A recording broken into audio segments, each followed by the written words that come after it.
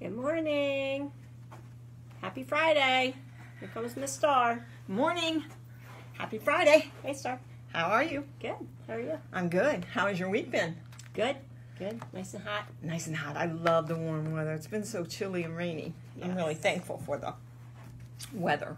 Me too. Yeah. So, Miss Joy, do you remember last week what did we talk about? Our story? The little lost Oh, sheep. sheep. The little lost sheep. And the good shepherd was looking for his sheep. Yeah. And Jesus is our good shepherd. And he'll always find us. Yeah, that was a good story. I like That was a good one. I like that story. So this week we're going to talk about... Oh. What? Miss Joy, you know what? I brought these out. I'm going to put these up on Pastor Mike's desk. These because yummy? he likes these. Hershey Kisses? Yep, he likes those. Oh, I love these. Are my favorite. Yeah, well, these are for Pastor Mike, so I'm going to take them up. Could I just have one? No, I'm going to give them to Pastor Mike. It's just a few. I didn't have very many, and I know it's one of his favorites. So I'm going to put them up on his desk, and so he can have some later. Oh. Yeah. And actually, I have my Bible, but I have this really big picture book to help with our story today.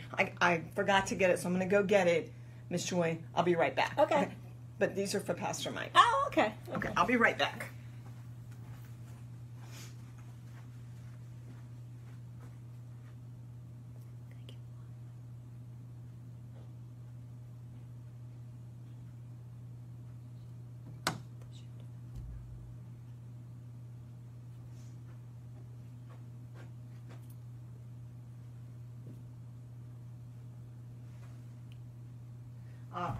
All right, Miss Joy, I found my book. Oh, good. Found my book. Oops. Okay.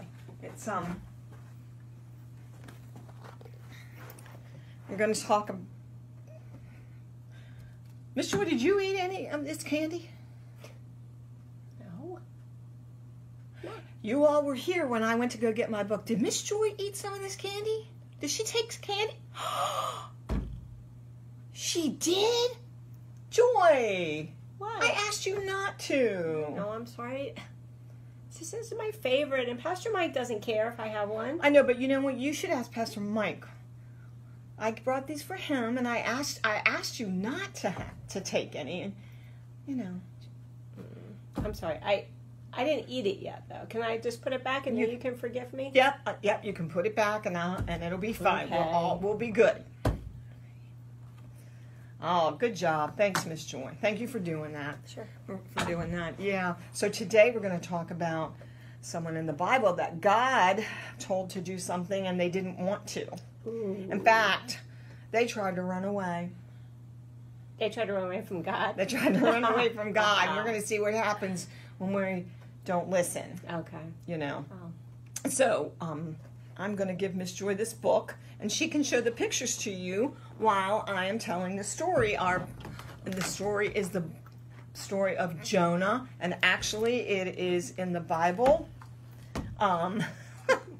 It's in the Bible in the Old Testament. Jonah has his own book. Wow. Jonah. All right. So Jonah loved the Lord, and he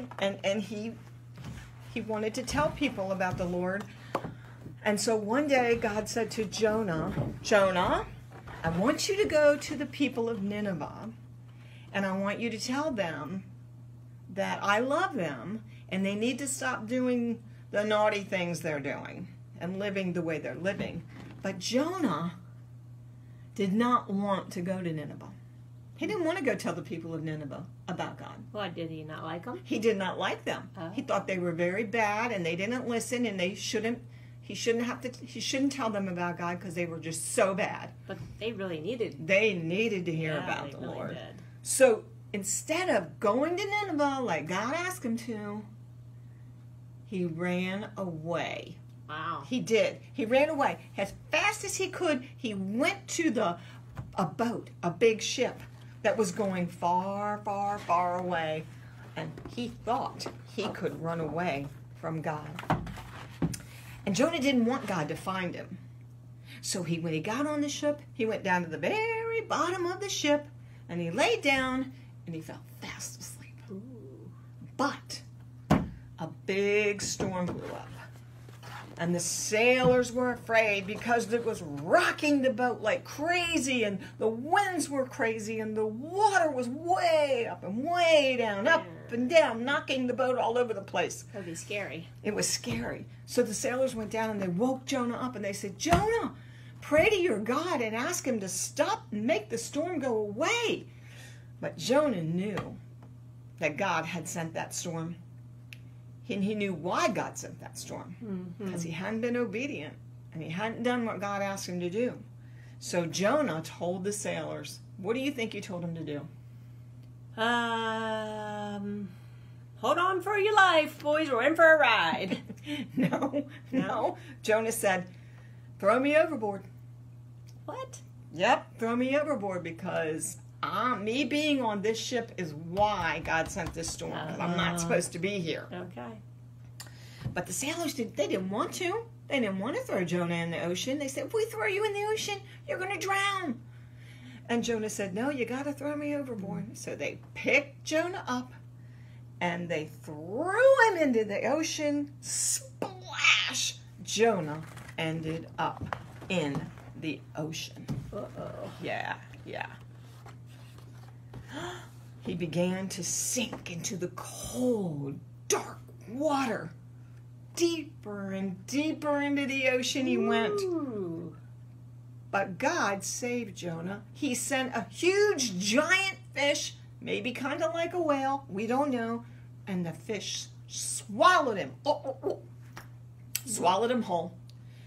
And Jonah was in the belly of the big, giant fish. Miss Joy, you know how long he was in there? How long?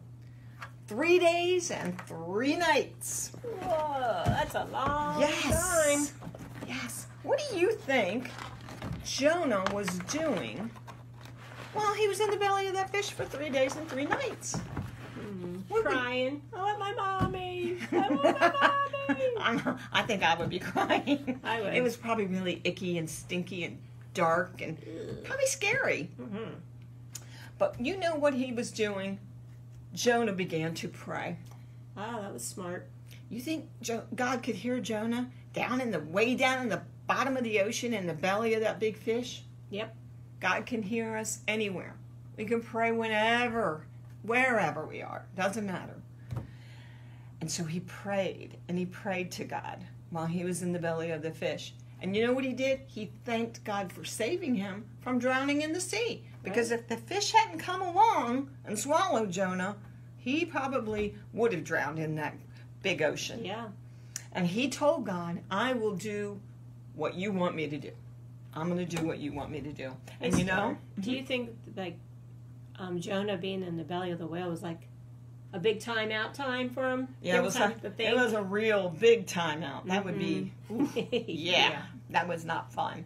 But it helped Jonah realize that God loved him, he saved him from the ocean, and he needed to do what God had asked him to do. Yeah. So you know what? God heard Jonah's prayer. He did hear him. And guess what happened? What? That fish spit Jonah out, right out of his mouth. Ooh. Jonah landed on the dry land. He wasn't in the belly of the fish anymore. He was out. Oh, what a relief. Ooh, that probably felt good to get out of there. It did feel good, I'm sure. And so he was so glad to be out of the fish and on dry land. And you know what Jonah did? What? He went right to Nineveh. He obeyed God. And he told the people in Nineveh, you need to believe in God. You need to be listening to what God wants you to do and stop living, being naughty and disobedient. And they listened to everything Jonah said. And they believed in God. And they stopped doing the naughty, bad things they were doing. And they began to believe in God and live a life that was pleasing to God, which is what God had wanted Jonah to do in the first place. Yeah, you know? So sometimes when we're asked to do something, it just might not be something we want to do. It's true. Like, God says in the Bible, it's one of the 10 Commandments, children, obey your parents. And an example might be maybe your mom or dad ask you to pick up your toys. Yeah. Maybe you don't feel like picking up your toys, but what do? Well, if you do it, then you'll feel good that you listened to your parents because you obeyed them. Mm-hmm. But then if you don't do it, you might get your toys taken away for a little while. You might have a timeout. Yeah. You might have to sit on a chair or something like that. So, Mm-hmm. and for any of us, whether you're a child or an adult, when we know God has asked us to do something, we need to do it. And sometimes it might be kind of hard, like Jonah. Yeah. You might not want to talk to that person. Maybe you don't think that person's very nice, but God wants us to tell people He loves them. Yeah. He wants to tell us, He wants us to live that every day. He wants us to show people that God loves them by being kind. Yes. And when God asks us to do something, we need to trust Him because He knows best. Right. And then we need to obey Him. So we're going to trust God and we're going to obey Him. Hey, that reminds me of another song. It is a cute little chorus. You want to sing it? Sure. Trust and obey, for there's no other way to be happy in Jesus, but to trust and obey. I hope this week that you all remember how much God loves you and to trust God and then obey. That's the best way. And Miss Joy and I have thought about our story for next week. And it's going to be a little bit fun because we're going to go back in time a little bit. That's all I'm going to tell you, except for we're going to talk about being afraid. So remember, we'll see you next week. Yep. We love you and we're praying for you. All right. We'll Love see you you guys. next Friday. Bye-bye. Bye, guys.